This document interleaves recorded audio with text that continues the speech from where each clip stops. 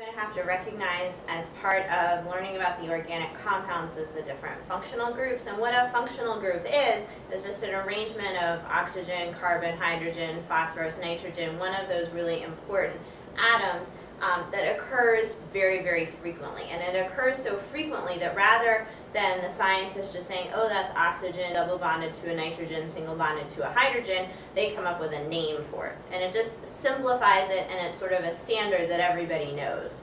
So there are lots and lots of functional groups. If this was an organic compound or organic chemistry class, I would make you learn lots and lots of them. But I just want you to know 4 functional groups. And I know they're a little bit small. I'll show you some bigger pictures in a minute. So all the way at the top we have the hydroxyl group. Hydroxyl is just oxygen bonded to hydrogen. Very, very simple. We see hydroxyl in sugars, amino acids, sometimes in fats as well. The carboxyl group is central carbon double bonded to an oxygen. On the other bond, it is on the other side, sorry, it's single bonded to a hydroxyl or an OH. So the hydroxyl is found within that carboxyl functional group. We'll see carboxyls in the amino acids, also in the fats, so in proteins and lipids. The amino group is found in the amino acid, that's why it's called amino acid, building block of protein. Oops, sorry, press the button by mistake. Is nitrogen bonded to hydrogens. 2 hydrogens or 3 hydrogens, they're both considered an amino group. It's also found in some of the nucleic acids, but always the proteins. The last one is the phosphate group. Phosphorus with 4 oxygen. Sometimes you just put a P for short. We are going to see this always in the nucleic acids, so DNA, RNA, all of those. So like I said, you're going to need to be able to pick these out, maybe circle them or identify them. So let's go through some examples. Okay, so this is a lipid. I can tell because we have 2 carbon tails. We have a head at the top. So in the head, we have a phosphate group, a phosphorus with 4 oxygens. That is the main functional group found in this lipid, and it's called a phospholipid. Okay? Here we have a amino acid.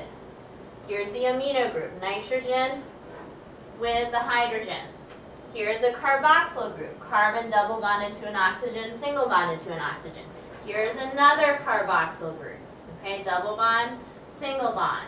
Those are the main functional groups found within this amino acid. So the amino acid always has the amino group and the carboxyl group. Okay, this is part of a nucleic acid. Okay, we can see very clearly some of the functional groups. We have 2 phosphates, and I said that the phosphate group is always found within the amino acid. We also have a couple of hydroxyls, the OHs that are coming off of the sugars, and the hydroxyl group is very common in sugars. And here we have an amino group, N bonded to 2 hydrogens. So there's an amino group in this one as well. This one is packed with the different functional groups. Here we have some amino acids joining together. We have several different functional groups again. We have several amino groups, N with the hydrogen. Okay, so anytime you see the N, look for an amino group. We also have several carboxyl groups.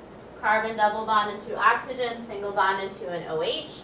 And then additionally, we have a couple of the hydroxyls circled in purple. Let's go back to that one for a minute.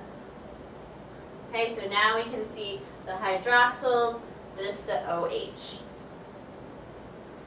Okay, here is, I think this is the last one. These are 2 carbohydrates joined together. And the only one that you're really ever going to look for in the carbohydrates is the hydroxyl. And you can see that it is jammed packed with the OHs. They're just everywhere. That's the only functional group that you're really going to see in the carbohydrates, though. The amino groups and the phosphates and the carboxyls are going to be in the lipids and the proteins and the nucleic acids. So I hope that helped. You'll have to do this as part of your homework.